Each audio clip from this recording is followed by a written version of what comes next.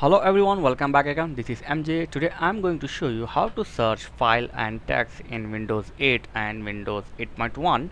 So searching option is little different compared to XP and 7 in Windows and Windows 8.1.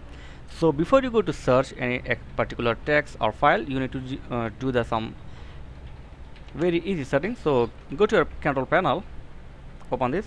Okay, after this, here you can take the large icon and just go to index option here.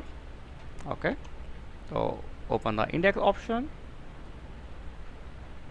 Okay, here after you open, you can see the modify.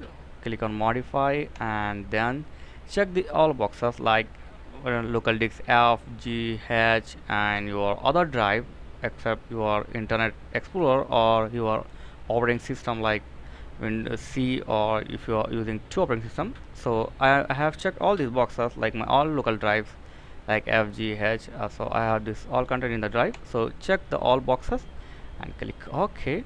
So that's it. This is complete. And now just you can use your shortcut key like Windows key F.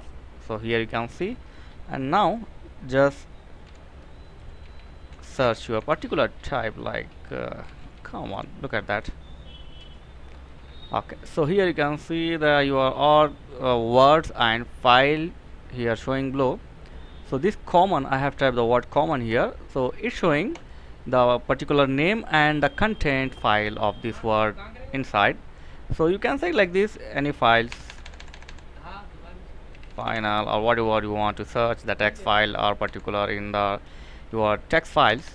So this is the way to search the file and text in Windows 8 and Windows 8.1.